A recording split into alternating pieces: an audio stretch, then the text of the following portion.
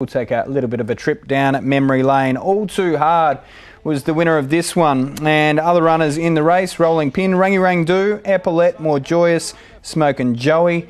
Geez, pretty good addition. Rangi Rang Do's popped up in a couple of editions of our throwbacks. Such a good horse. Such a good horse. Yeah, although was hitting reverse as we threw to this replay. That's okay though, because All Too Hard was a pretty handy one. Of course, taking out the All Age there back in 2013.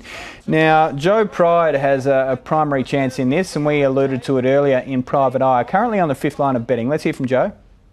I'm really happy with him. He's a very good horse at Randwick, and he's sort of been racing like that 1400 might really suit him. He was a pretty unlucky second in the Stradbroke, so I would have thought it was a suitable Group 1 for him. What do you make of his recent form?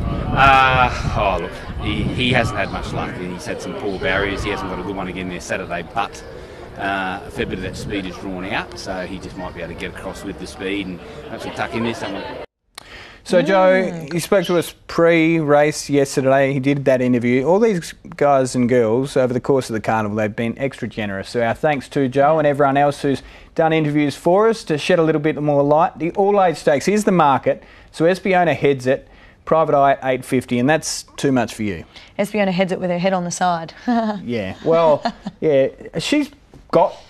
If she's on her best behaviour, she probably wins. Should win, yep. But Private Eye has the resume, so at 850, I just think that's a bit disrespectful. We'll get to mine in 2 ticks. What are you doing? So I'm going with Espiona, 50 a win, but then I want to have a little something on Private Eye, 25 each way also. But I really feel as though once Espiona puts it all together, she should be winning this race. Okay, I'll have 50 each way on Private Eye, so we're thinking similarly there.